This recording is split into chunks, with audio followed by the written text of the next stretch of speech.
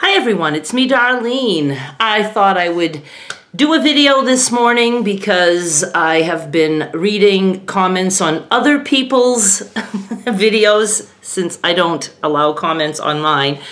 And something came up and I wanted to just let you guys know, because some of you are probably thinking the same thing. You're probably thinking that my mother is a hypochondriac, and she is not. Far from it. She is constantly dying, but she does it for attention and sympathy. A hypochondriac actually believes that there's something wrong with them. They're obsessed. They will go to doctors constantly with the complaints. Oh, I had a pain in my knuckle. I know I'm going to have this finger amputated. It's probably cancer. You know, stuff like that.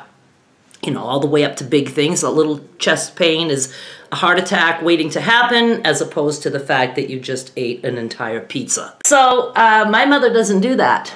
In fact, my mother will just go from being perfectly okay to dying. Or she will come up with the most bizarre reasons as to why she has cancer or why she knows yesterday she had a stroke. And there were many, many times that we took my mother to the ER because of her complaints. And when she gets there, instead of showing major concern for her health and begging the doctors for this and that, she'll deny that she was sick in the first place. Something's wrong with us for having brought her there.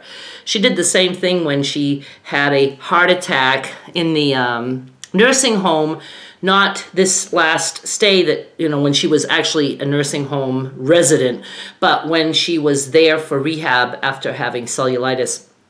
I prepared the staff that she could, you know, be like dying anytime, but they ignored that. And so when she was in distress, as they called it, they brought her to the ER. And when she got to the ER, the minute I saw her, I knew that she was fine. I insisted that they were not doing an EKG. They thought I was crazy, but I wasn't. And when she was there, she said she had no idea why she was there, and she was bad at the nursing home for bringing her there. So, see, she threw the nursing home under the bus, and that's what she would do to us too. We'd bring her to the ER, and she would act like, I don't know why they brought me here. I did not want to come here. There's nothing wrong with me, that whole thing. Here's what she fails to process. If she pretends to have a stroke, which she has done, makes her face all crooked, holds it in that position for a long time, she's expecting sympathy, something like maybe, oh, Mom, let me put you to bed. Oh, you're going to be okay. But I'm dying. Well, I'll take care of you. I'll pray and you'll be healed. She wants all that stuff. She doesn't think ahead and realize that we might put her in the car and take her to the ER, or that we might call an ambulance. She doesn't like that. She wasn't after that kind of attention. She was after the attention and the sympathy of those that she wants to torment and make them worry. She doesn't give a shit about the doctor at the ER. She doesn't care to make the doctor at the ER worry, because the doctor isn't going to worry. They're there to do a job, and that's it. So it's a big difference. Hypochondriac, they really feel like they are ill, and you know, and my mother will come up with the craziest things. One of the biggest things is we always had dogs. If a dog sniffed her leg, she had cancer. Dogs can smell cancer. I have cancer. But anytime she ever went to the doctor for her checkups, do you think she ever told the doctor that the dog sniffed her leg, therefore she has cancer? Let's check it out. No, she knows that sounds ridiculous. And even if a dog could smell cancer, that would be something that you would tell your doctor. I'm concerned because my dog smelled my leg. You know, it's just crazy.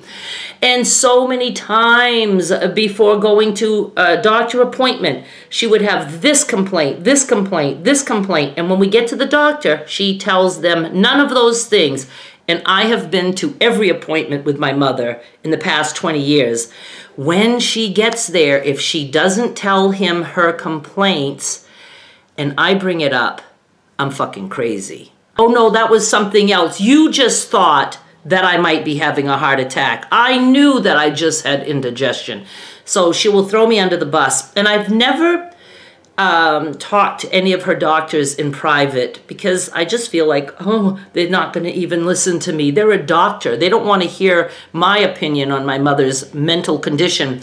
Never, said to them, my mother's narcissistic. And I should have. I would have liked for a doctor to confirm that. But anyway, I just wanted to pass that by you. Hypochondriac? No. Narcissist who needs all the attention she can get? Absolutely.